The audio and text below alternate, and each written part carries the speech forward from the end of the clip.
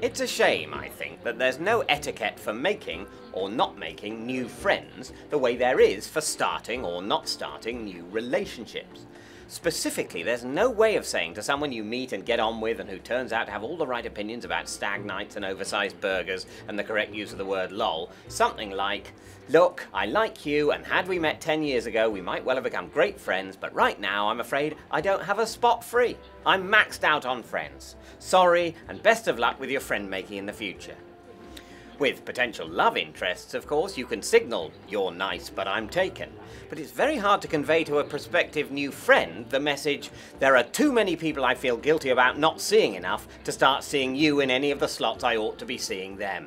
Not, of course, that even if you do forego a new friendship for this reason, you then do actually arrange to see any of the old friends you feel guilty about not seeing. Because there's generally a good reason you're guiltily not seeing them, such as them living a long way away, or having gone a bit weird, or thinking you've gone a bit weird, which is weird of them.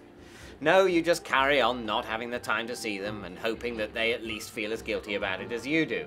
This, of course, is something else that is done better in romantic relationships, where there is a recognised mechanism, however painful, for saying, I've enjoyed our time together, but I think we should see other people.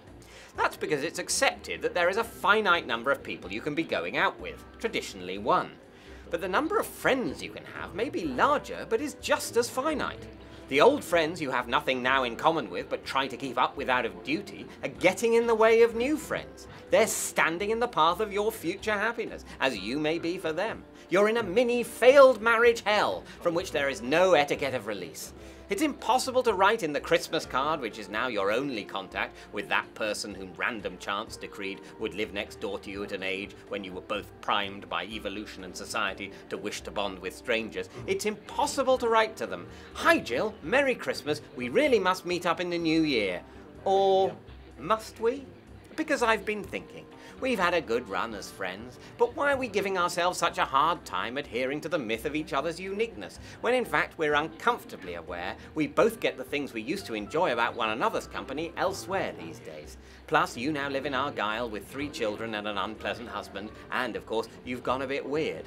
Tell you what, let's call it quits. Love to the kids, but not the husband, David. Kiss, kiss, kiss. Crossed out. Handshake, handshake, handshake.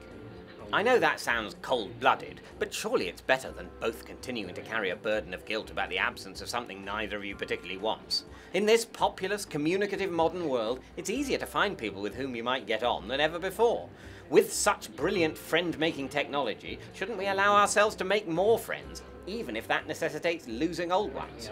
Maybe we should update our mores and treat friendship like a seating plan. Like that convention at some dinners when between main course and pudding, every other person gets up and moves 2 seats along, so everyone has new people to talk to. Perhaps that should happen with friends. You get to 40, everyone moves friendship groups. That way, we all get to know and be close to more people over the course of a lifetime, and no one has to go to Argyll if they don't want to. And crucially, it's no one's fault, no one's decision, it's just what happens. Halfway through a football match you change ends, halfway through a lifetime, you change friends.